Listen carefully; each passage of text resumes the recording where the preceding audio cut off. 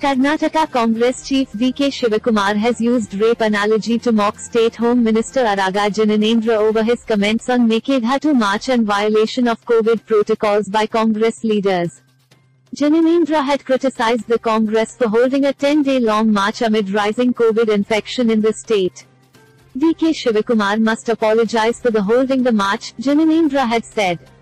DK Shivakumar, addressing a gathering in Kanakapura, allegedly said, "I welcome ignorant Jnanendra's statement. It all started with the rape issue and then he got raped." DK Shivakumar was referring to Jnanendra's statement made in August 2021 when he allegedly blamed a woman for gang rape in Mysuru.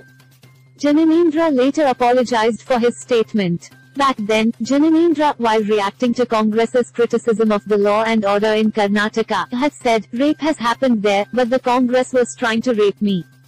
They are trying to rape the Home Minister. They are trying to gain political mileage. It is an inhuman act." Earlier in December 2021, Congress leader and Karnataka MLA Kr. Ramesh Kumar came under severe criticism for his comment that appeared to trivialize the crime of rape on the floor of the assembly.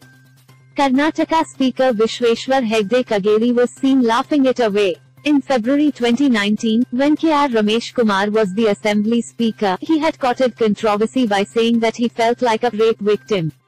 Read, DK Shivakumar among 30 Cong leaders booked for violating weekend curfew in Karnataka.